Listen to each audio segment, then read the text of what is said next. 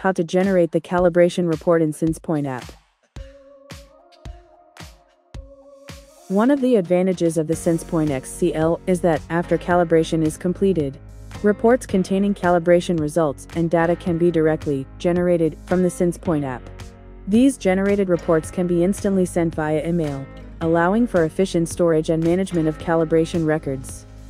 This feature helps maintain a safe and compliant calibration schedule, ensuring that your application remains as safe and compliant as possible. Now we're going to explain how to generate calibration reports in the Sensepoint app. In order to generate a calibration report, you need to select a report on the main screen. The user can then view all calibration reports stored in the Sensepoint app, as well as the details. Click Create Job, select the calibration report you want to generate, and click Create Job Report.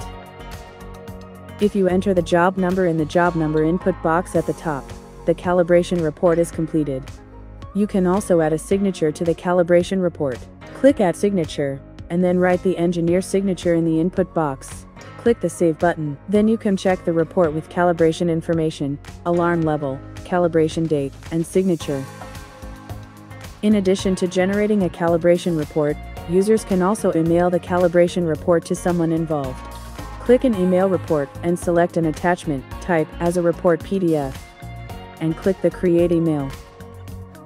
Enter the email address of the person receiving the report and email title, and send the email.